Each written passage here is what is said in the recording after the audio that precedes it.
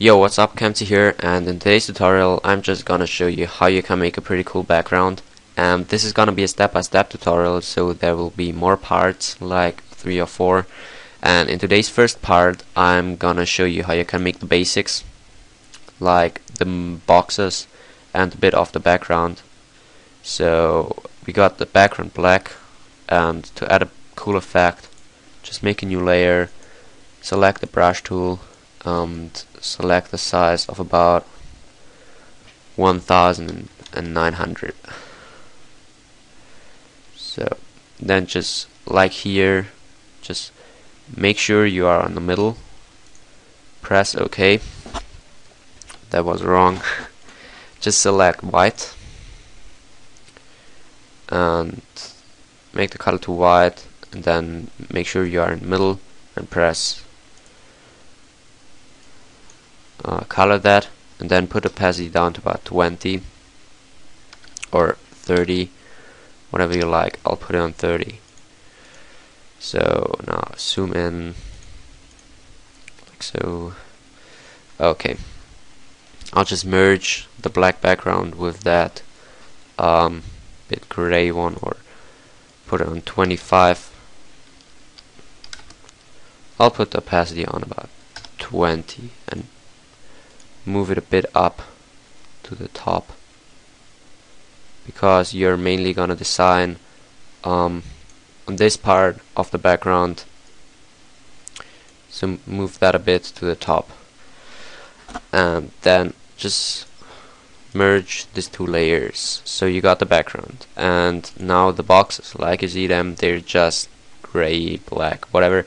They're not looking pretty good, so I'll just double click the layer of the boxes.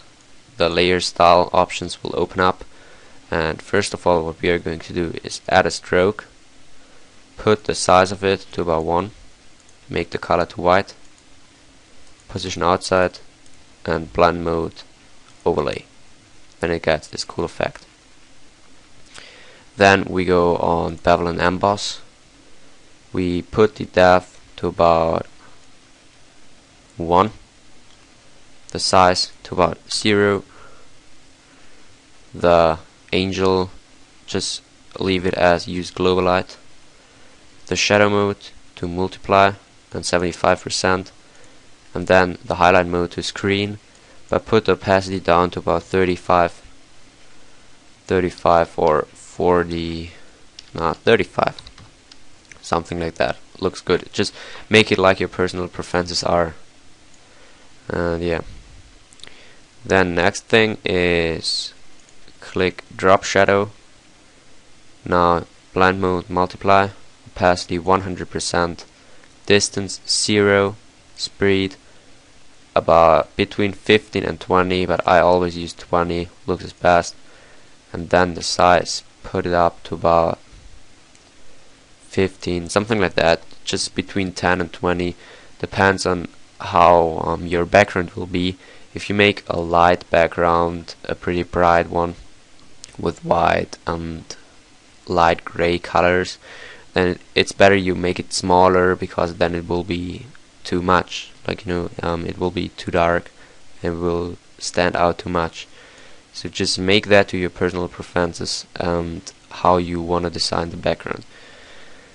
Also, if you want, you can add inner shadow, distance to 0 as well, choke 20, and the size to about 7 or 10. Just personal preferences again. And then if you want, put a gradient overlay on and make it from black to a pretty dark gray, like so. Just leave it like that. So now you got the layer style of the boxes done. So what we are going to do is let this whole thing look more real and add more lights and stuff. So make a new layer and create a clipping mask between the layer you created and the boxes. Phone shut up. So we just got the layer here, and now we go to the brush tool, make it down to about 400 pixels. Select the first, smooth the brush tool, and then we go on make color to white again. Go on the first one here and just make it like that. Should go. Just I know that that's not a good idea, so I'll just delete the gradient overlay here. And yeah, then we got this one. We are just gonna put the opacity down to about 20%.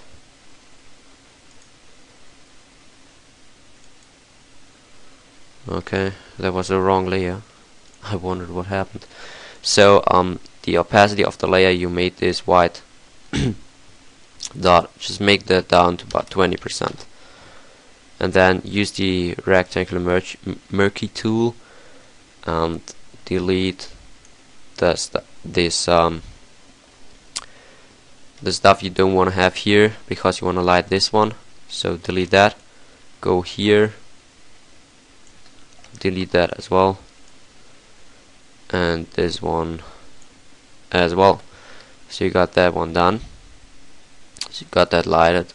I think it's a bit too much, so put it down to about 15% or 10%, just like your personal preferences are. Again, I'll put it down to about 10%.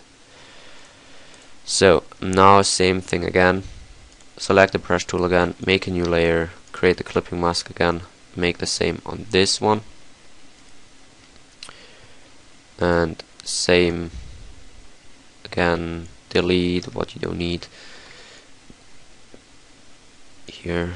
So now put the opacity down to about 10 as well, and then you got these two boxes lighted. So next one will be this one, and for that we put the brush on about 800 pixels. So make a new layer again, create clipping mask, and add it here. Same again, delete what you don't need. Sides here. There's something else. So, and then put the opacity down to 10 again. Create a new layer, create a clipping mask, brush tool, and 1000 pixels. And now we come, or 1200.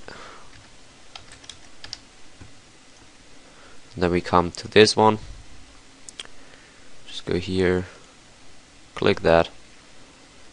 Here you don't need to delete anything. Put the opacity down to about 10% again, and then we got everything lighted. So what you can do now is, for example, go here, create a new layer. Don't create clipping mask now. Select the brush tool, put it down to about 3 pixels, then white, set a dot in the middle, and then just transform this dot. There you go, like that.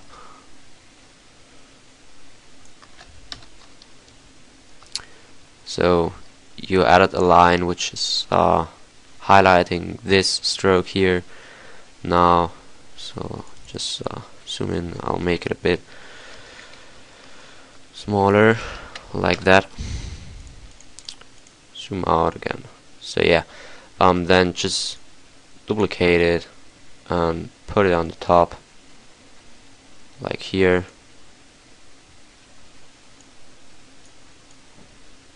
Here, you can do the same on everything else.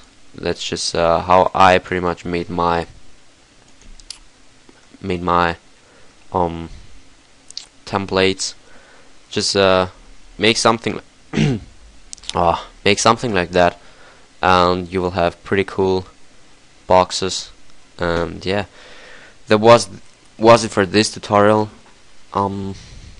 In the next tutorial I'm coming to 3D tags in Cinema 4D, and how to let it look pretty cool in Photoshop, then add some cool effects and stuff. So yeah, that was it pretty much. I hope you enjoyed this tutorial, and stay tuned. Please leave a like, comment, and if you haven't subscribed my channel yet, please go and subscribe it. And yeah, stay active on my channel, follow me, and yeah, stay tuned for the next tutorial part of this background tutorial. So I'll see you. Bye.